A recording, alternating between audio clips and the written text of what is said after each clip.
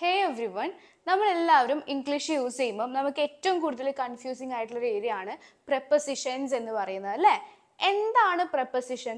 Preposition എന്ന് വെച്ചാൽ ഒരു സെന്റൻസിൽ ഒരു വ്യക്തിയുടെ അല്ലെങ്കിൽ ഒരു വസ്തുവിന്റെ ഒക്കെ സ്ഥാനം പറയാൻ വേണ്ടിയിട്ട്, അതായത് പൊസിഷൻ പറയാൻ വേണ്ടിയിട്ട് നമ്മൾ യൂസ് ചെയ്യുന്നതാണ് prepositions എന്നുള്ളത്.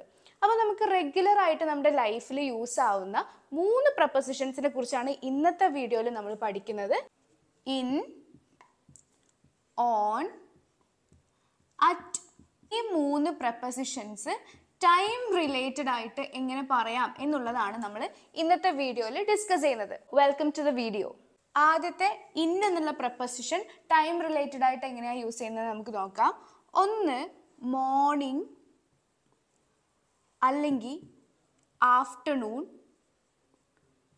അല്ലെങ്കിൽ ഈവനിങ് എന്നൊക്കെ പറയാൻ വേണ്ടിയിട്ട്. പിന്നെ മന്ത് പറയാൻ യൂസ് ചെയ്യാം, ഇയേഴ്സ് പറയാൻ യൂസ് ചെയ്യാം, സീസൺ പറയാൻ വേണ്ടി യൂസ് ചെയ്യാം. അതുപോലെ ലോങ് പീരീഡ് ഓഫ് ടൈം പറയാൻ വേണ്ടിയിട്ടും നമ്മൾ ഇൻ എന്നുള്ള preposition ആണ് യൂസ് ചെയ്യുന്നത്. എങ്ങനെയാണെന്ന് നമുക്ക് നോക്കാം. എക്സാമ്പിൾ ആയിട്ട് നമുക്ക് നോക്കാം. I was born dash May. May എന്നുള്ളത് മന്ത് ആണല്ലേ. മന്ത് പറയാൻ വേണ്ടിയിട്ട് നമ്മൾ എന്താ യൂസ് ചെയ്യുക? ഇൻ ആണ് യൂസ് ചെയ്യുക. So I was born in May. Clear ആണോ? ഇനി നമുക്ക് ഇയർ പറയാൻ വേണ്ടിയിട്ട് യൂസ് ചെയ്യാം. ഇൻ 1992. ഇൻ 1992 ഇയർ പറയാൻ വേണ്ടിയിട്ട് നമ്മൾ യൂസ് ചെയ്തു. ഇൻ സമ്മർ സീസൺ പറയാൻ വേണ്ടിയിട്ട് നമ്മൾ യൂസ് ചെയ്തു. ഒരു സീസൺ ആണല്ലേ. ഇൻ സമ്മർ ഒരു സീസൺ പറയാൻ വേണ്ടിയിട്ട് നമ്മൾ യൂസ് ചെയ്തു. അതുപോലെ ലോങ് പീരീഡ് ഓഫ് ടൈം പറയാൻ വേണ്ടിയിട്ട് in the 20th century. In the 20th century 20th സെഞ്ചുറിയിൽ, നൂറ്റാണ്ടിൽ എന്ന് പറയാൻ വേണ്ടിയിട്ട് നമ്മൾ പിന്നെ ഇവിടെ ഇൻ എന്നുള്ള preposition യൂസ് ചെയ്തു. ക്ലിയർ ആണോ? അതുപോലെ മോർണിംഗ് ആഫ്റ്റർനൂൺ ഈവനിങ്, ഇത് ശ്രദ്ധിച്ചു വെക്കുക. മോർണിംഗ് ആഫ്റ്റർനൂൺ ഈവനിങ് എന്ന് പറയാൻ വേണ്ടിയിട്ട് നമ്മൾ ഇൻ ആണ് യൂസ് ചെയ്യുക. In the morning.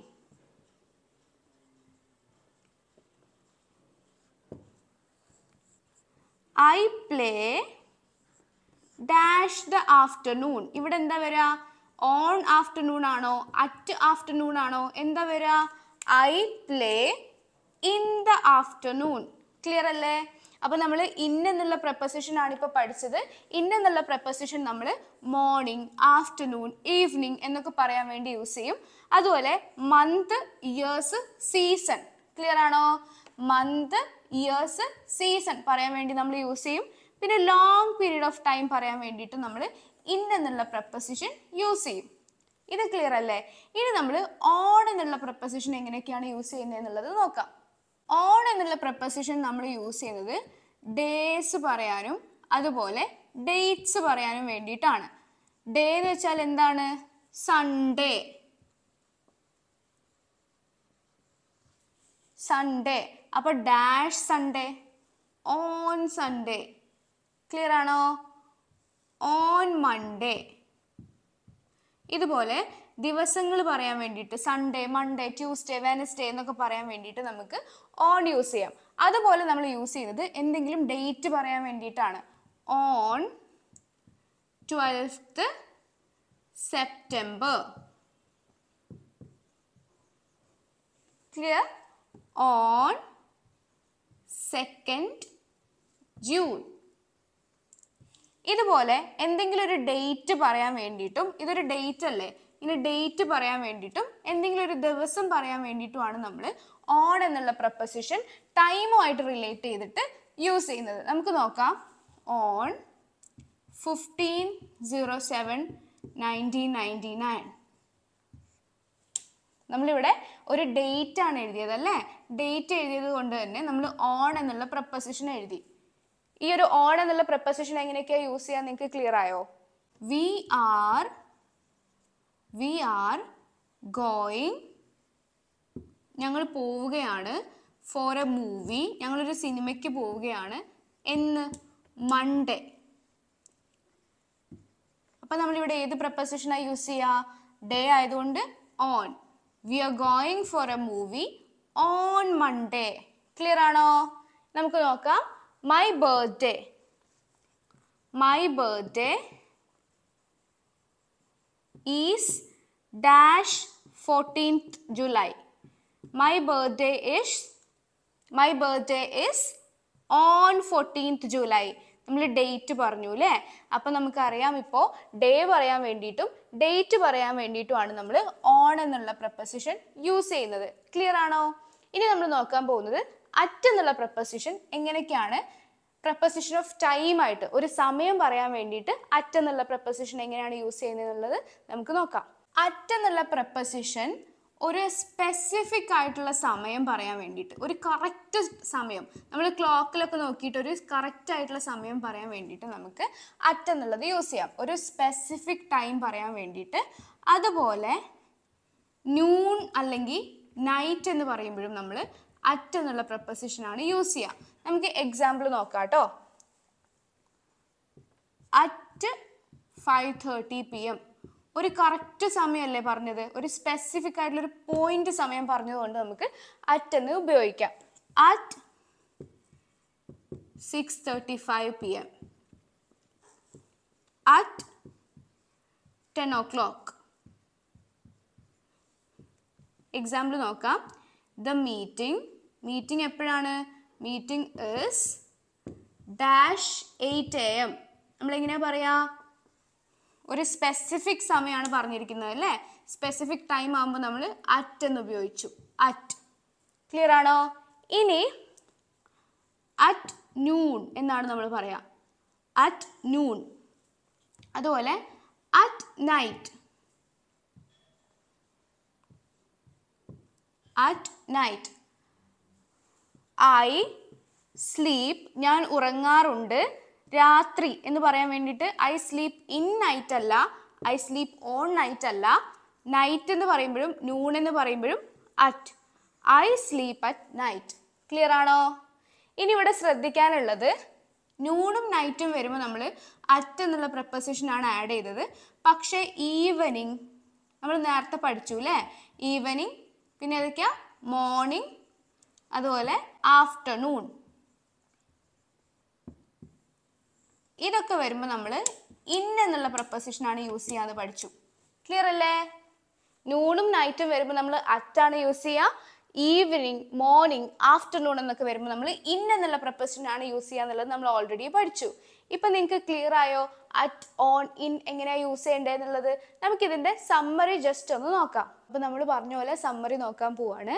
അറ്റ് എന്നുള്ളത് നമ്മൾ യൂസ് ചെയ്യുക സ്പെസിഫിക് സമയം പറയാനും അല്ലെങ്കിൽ നൂൺ അല്ലെങ്കിൽ നൈറ്റ് എന്ന് പറയാനും വേണ്ടിയിട്ടാണ്.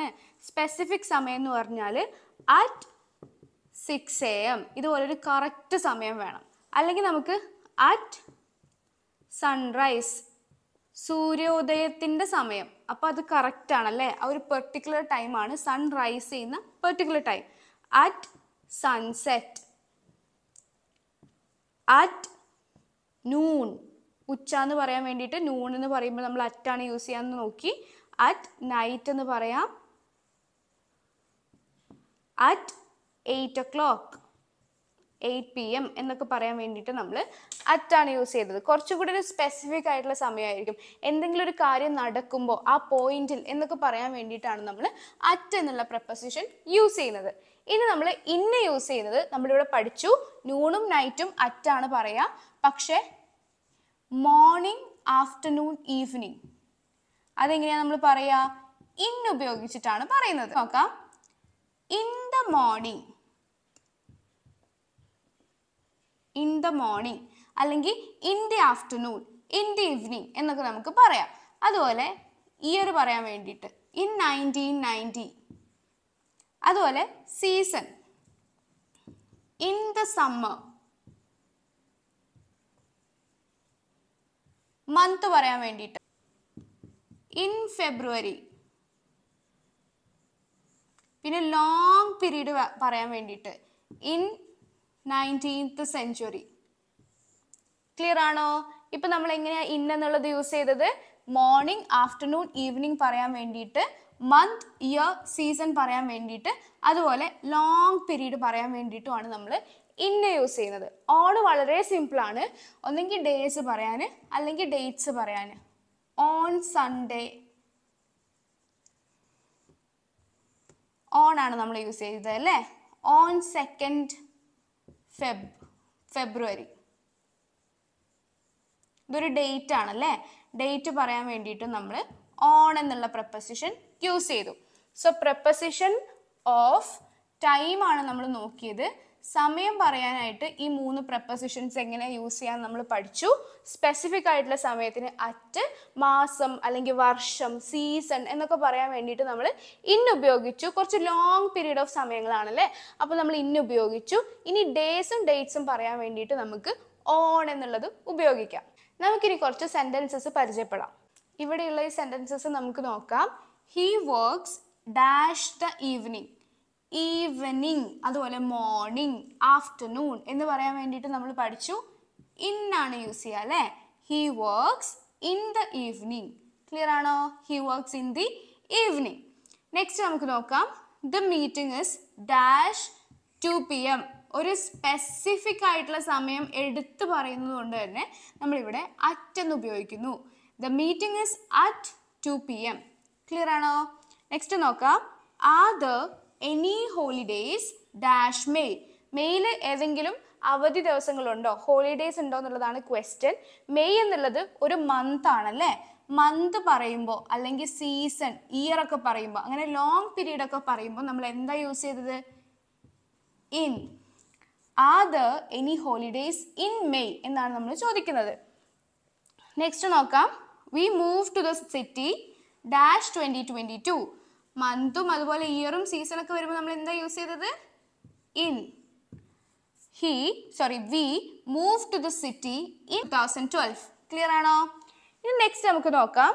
The show starts dash noon. Noon വരുമ്പോൾ നമ്മൾ എന്താ യൂസ് ചെയ്തത്? നൂണ് വരുമ്പോഴും നൈറ്റ് വരുമ്പോഴും നമ്മൾ യൂസ് ചെയ്യുന്നത് അറ്റ് എന്നുള്ള പ്രപ്പോസിഷൻ ആണല്ലേ. So the show starts at noon. So ഇങ്ങനെയാണ് നമ്മൾ പ്രപ്പോസിഷൻ ഓഫ് ടൈം യൂസ് ചെയ്യുന്നത്.